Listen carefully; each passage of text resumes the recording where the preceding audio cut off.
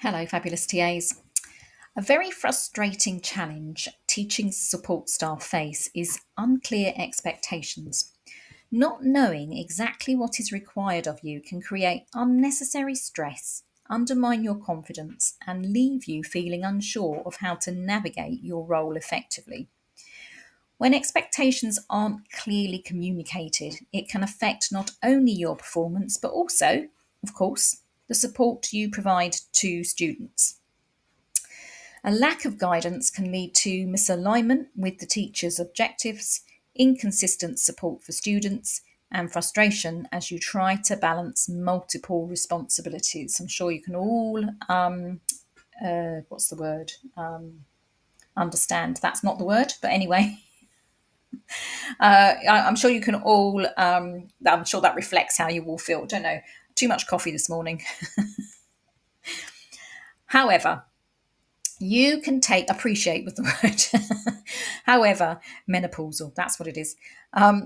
Post, long post, but it still has an effect.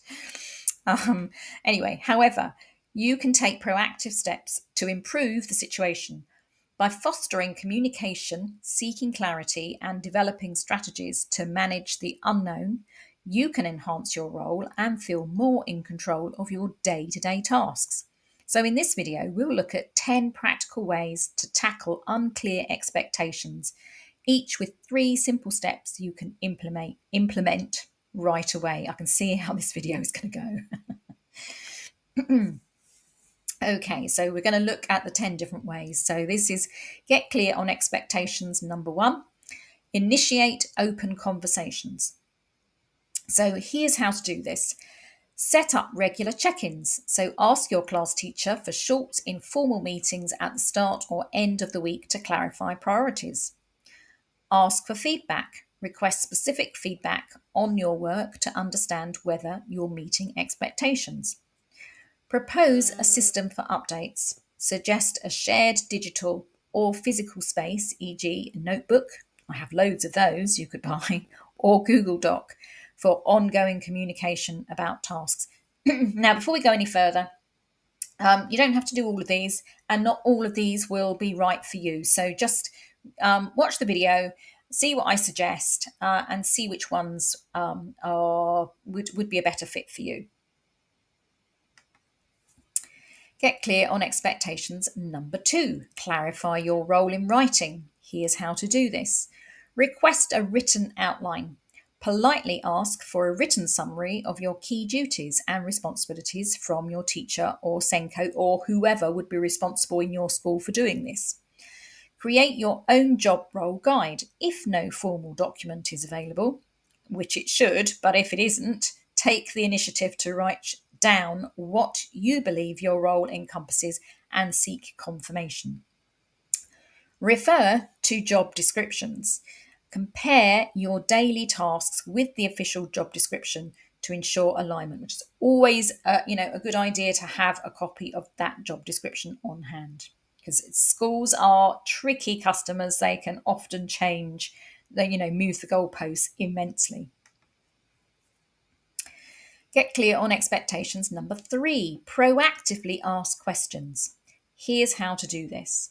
Prepare key questions. Before meetings or at the start of the term, prepare a list of questions that can help clarify expectations for different tasks. Focus on priorities.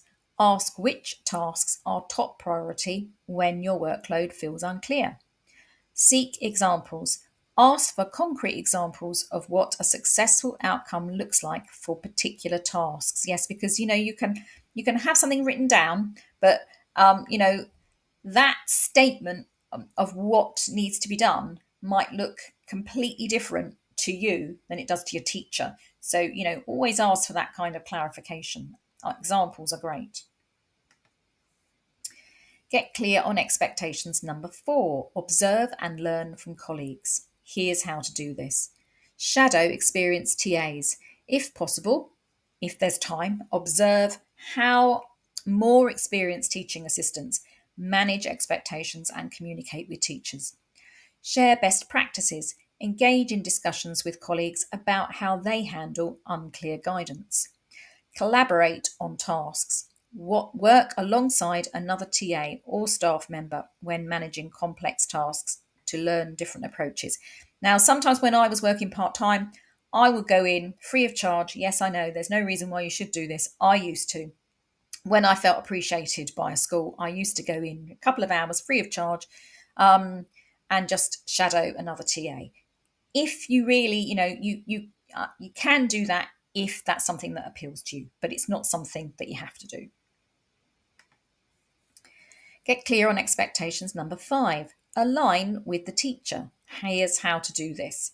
Ask for lesson objectives. Before supporting a class or individual, clarify the teacher's goal for the lesson. Some teachers are great at giving out the lesson objectives, others aren't.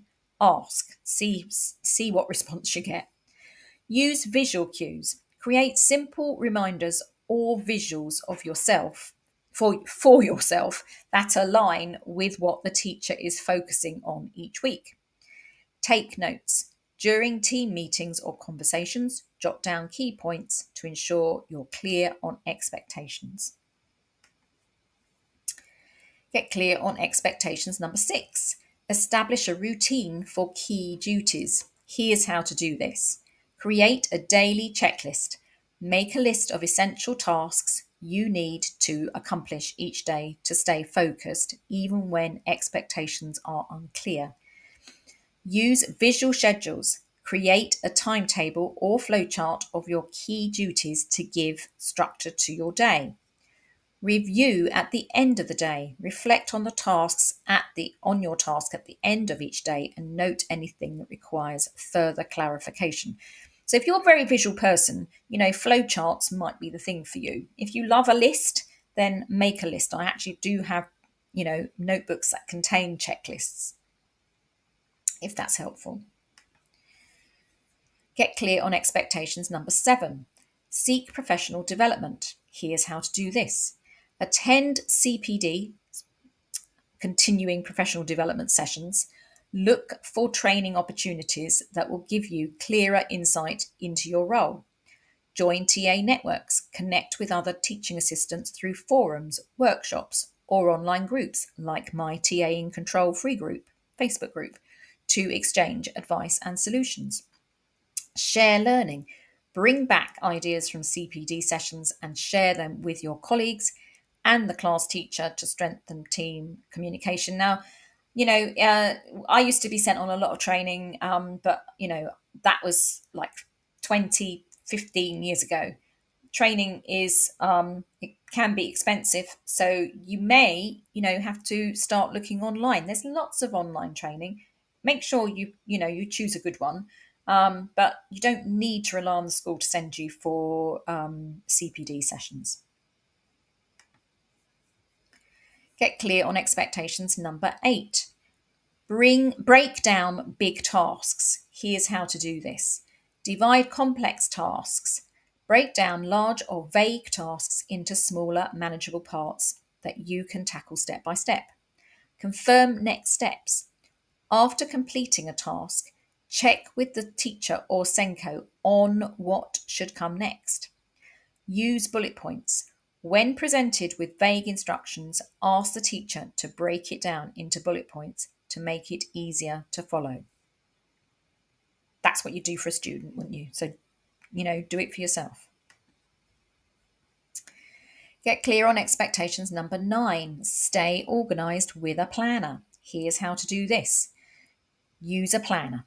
Use a dedicated planner to track key tasks, intentions, and any follow-up questions you need to ask. Review priorities. Write down the top 3 tasks to complete each day based on what you understand about the teacher's goals. Add space for notes. Include sections in your planner for any notes or questions that come up during the day. I have lots of different planners that will help you to do all of this. I will put a link to them in the description section below this video. Get clear on expectations. Number 10, build your confidence. Here's how to do this.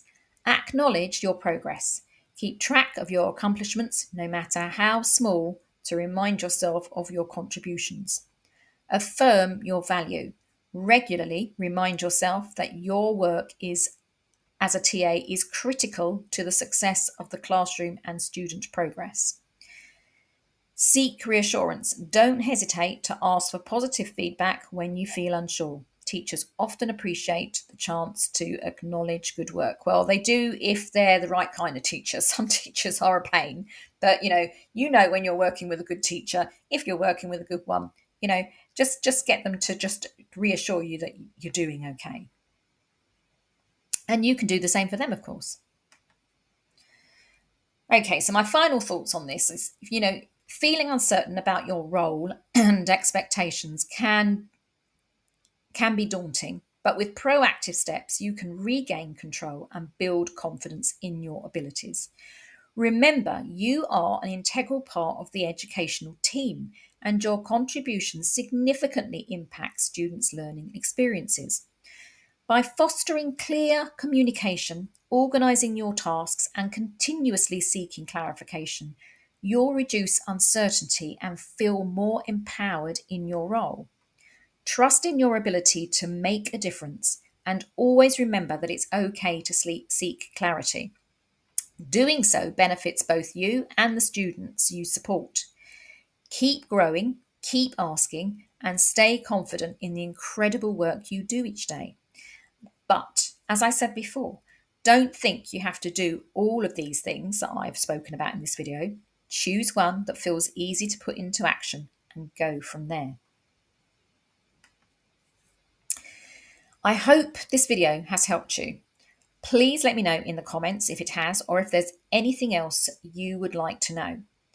Now, I do have many resources that you will find invaluable in your role, and they will help you with some of the things I've talked about in this video, like using a planner to keep you organised and creating checklists of your daily duties.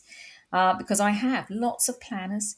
I have notebooks containing 100 tips for new TAs and bonus checklists. So those books have checklists of what you may be doing if you work in a primary school or a secondary school, and then you have a blank checklist, so you can write your own checklists. And I have 99 intelligent question books. They help you ask the right questions about the role you're doing. So if you're working one-to-one with a child and you've never done it before, I've got 99 intelligent questions you can ask. The same for working with autistic children. The same about behaviour management. And my latest one of these is 99 intelligent questions for the role of teaching support. So if you're new to teaching support, these are the questions you can ask, so that you don't feel quite all at sea. And I'm giving you intelligent questions to ask and to get the answers for. And in my TA in Control Etsy shop, I have a brilliant PDF that includes the TA professional standards, which outlines all the different parts of your role. So this was made to create clarification for teaching assistants by a body of academics in education. So it's got a list of practically everything that teaching assistants could be involved in school. And you can look at that and tick the things that you're doing and question about the things that you're not doing, and gradually hone in on what your actual role in your school is. Because a teaching assistant, is different. Everybody's version of being a teaching assistant, LSA, CA, HLTA, it's all different. So you have to hone in on what your role is. Now, you will find links to this resource and the books I've talked about in the description section below this video. Here's how to get to the description section if you're not sure. On your phone, tap on the little V under the video to expand the description section. And on your laptop, click on Show More to expand the description section. I've given you little red arrows to show you where to tap and click.